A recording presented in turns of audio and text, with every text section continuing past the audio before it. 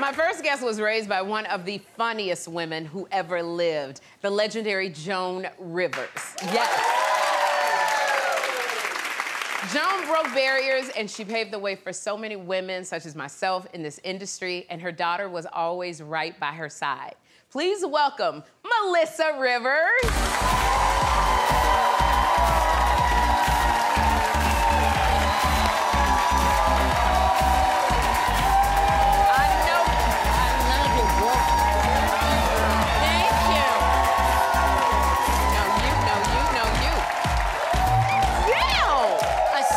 Woman in some pink patent and some shoes. Simple shoes. Don't we love it? Yes. Girl, I'm telling you, I'm so excited you're here because when you were here, this hadn't happened yet.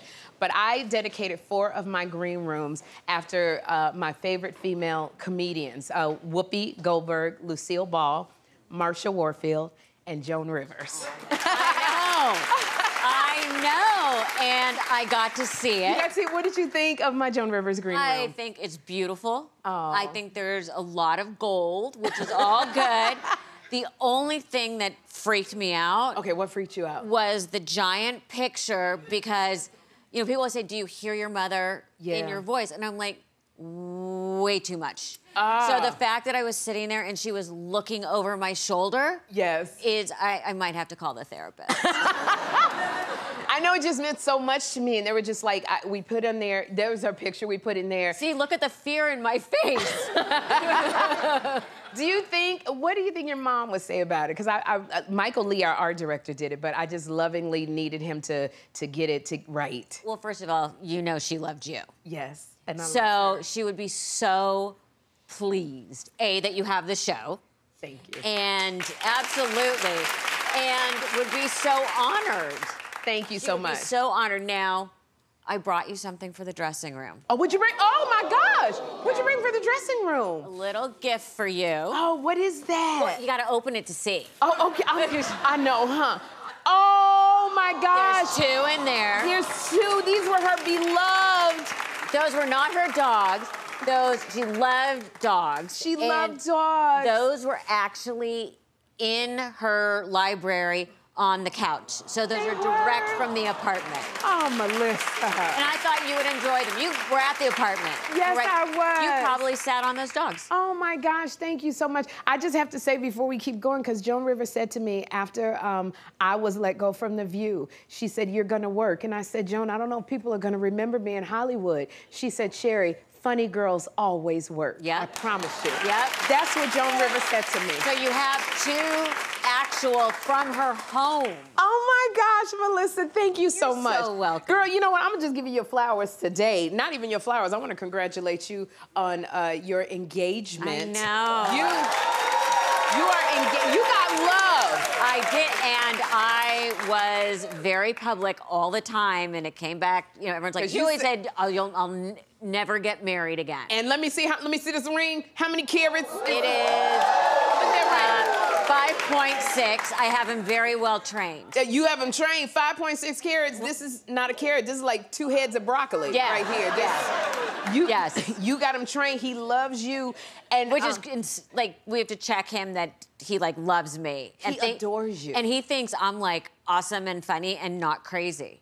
Okay. So I've got him completely bamboozled. Yeah, I was gonna say, he said he don't think you're crazy. You got him deluded, because we all crazy. Well, it's still early. We are all crazy. Oh, he's figuring it out. He's slowly figuring this out. I love Steve, and I love his love for you. He proposed to you on Friday the 13th. Yeah. Okay, that wasn't... on Friday the 13th, like, did anything wacky happen? Well, he woke up that morning, and he didn't realize it was Friday the 13th. And he's like, do you know what today is? I'm like, Friday the 13th. He goes, you don't have any weird superstitions about Friday the 13th. I'm like, nah, it's all good. Yeah. And did anything happen? I mean, were you just... the day went sideways. Oh, what happened? Because he was supposed to propose. Right. Well, so we were in Mexico. Okay. And it was just like one of those... You got a timeshare, too? No, but they tried. They tried, girl. But the best timeshare story I have was from the Nobu Hotel. I know we're going off in a tangent. The Nobu Hotel in Cabo. And you get there and you're like, oh, this is really cool. So they come up as you're checking in and say, we have timeshares, blah, blah, blah. we'd love to show you the product. I go, They go, you'll get a free Nobu breakfast. That's what I'm talking about. And I had my son and his friend with me. I'm like, oh, those boys can eat their body weight. This is all good. And they're like, it's going to be an hour. And I didn't understand that they meant an hour breakfast. Yeah, that timeshare. Yeah. And then they said, oh, the tour's like 4 hours. I'm like, no. No. And then they came back and they said 3 hours. I'm like, no. You're good. You said no. Well, I got tempted with the free Nobu breakfast, and I'm looking at my son and his friend. I'm like, oh, those boys could eat enough to put them out of business. Okay, so you were. Now I want to get back because I keep looking at this ring. I'm blinded by the light. So Friday the 13th. So Friday we're the 13th. in Mexico. For people who follow me, I've had multiple hand surgeries this year. So I was finally back in my removable cast. Yes. Which was plastic. So I go to jump in the pool, and I just sort of tossed it on the chair.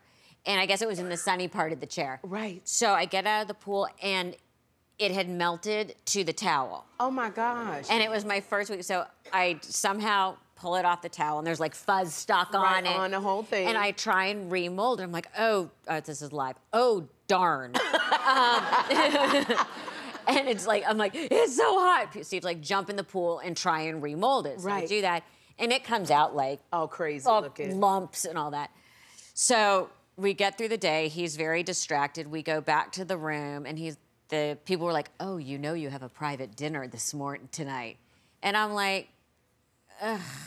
Oh, my goodness. Well, and he goes, it came with the package. I'm like, the package? He goes, like you get the free breakfast. So you still had no clue. This was weird. Okay. So we're chilling out. I take a shower, and I'm sort of slowly driving my hair. What we didn't know is there's certain parts of Mexico where, depending on what cell tower you are, your time changes. Yes. So one side of the resort was one time, the other side was another time. So we had no idea and we get this call because they have to take you over in little golf carts. And he's like, the guy's outside. I'm like, what? He's like, we're late for dinner. And I'm like, so I literally have like half-dried hair, no makeup. And he's like, we do not have time for you to fuss about what you're wearing. Oh, my goodness. So I like throw on like a T-shirt dress. My hair is like, woo. And literally like lip gloss and mascara. Okay. And I go, well, thank God it's not anything where we're taking pictures tonight. So we get to dinner, and I'm like, okay, this is kind of, because he is not romantic, and neither am I. So it's all good. And there's a boat out in the water, and I've spent a lot of time on boats, and there's lights flashing on and off. Yes. And I become completely obsessed because I think they're going to hit the jetty, they're going to do this. Yeah. And I'm like, God, what is going on? What is going on? And he's here, and I'm sitting like this, watching the boat. And he says to me, I'm sorry I've been so distracted the past couple days. Okay. And I went, oh, it's fine. And I'm watching the boat. You're paying attention to the boat. And I keep discussing, I'm like, I don't know these signals. What's happening? Oh, my goodness. And then he's like, I love you. And I'm like, I love you too. Oh, and my goodness. Wait, and then he goes, I want to spend the rest of my life with you. I'm like, oh, yeah, me too. Honey. Oh. And I'm like, what are those lights? And finally he goes, I got you something. And I turn around, and the ring was on the table. And that was, oh, my gosh. But apparently I missed. And then we went back to the room. This is the best. We go back to the room.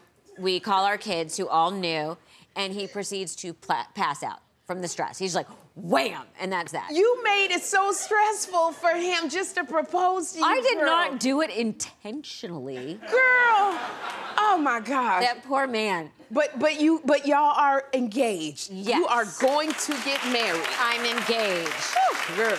It is amazing, and I sent pictures to my friends that all said apparently hell does freeze over. And so right now, we're being engaged. 2025 is a long way away. That's fine. Just have fun and be engaged and enjoy that season of being engaged. And I'm not giving that ring back. Yeah. No, you keep this ring. Oh, yeah. Keep that ringer, and if you don't want it, I'll take it. And then he goes, does this count for Christmas and your birthday? And I just stared at him. And so I said, no. Yeah, tell Steve, don't get ahead of himself. No. Well, you know what? I also want to give you your flowers because I want to congratulate you because it's doing very well. Your podcast, Group Text. Yes. Okay? Now, you're in Group Text.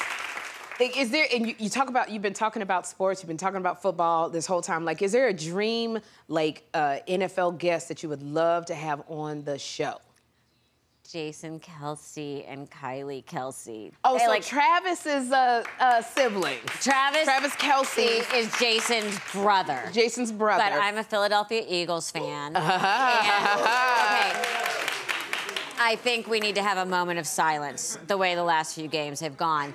And I am like, I went to school in Philadelphia. I went to Penn. I feel like I was, you know, didn't grow up really with a team in LA, and they left and this and that and the other.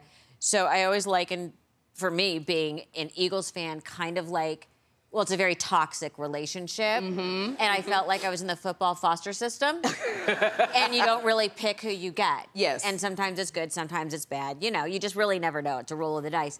But I am obsessed. I listen to the podcast, New Heights. I do everything. Like, I love him. This man is all that is good about Philly. So we want him on your podcast. And the wife. The wife, his wife is like...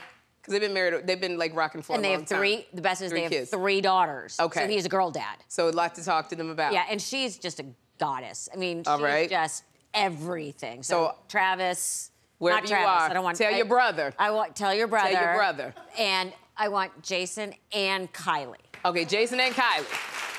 I was gonna say not Taylor, but I don't want them Swifties getting on me. We want Jason. By the way, and I am so happy that Taylor is happy. Yes. Like, she deserves it. We all need to leave her alone. Let her be with the boyfriend who's like the first real man. I think so let her get with him. He doesn't look like one of the, like, an ill Victorian child. Yes. And you know he's...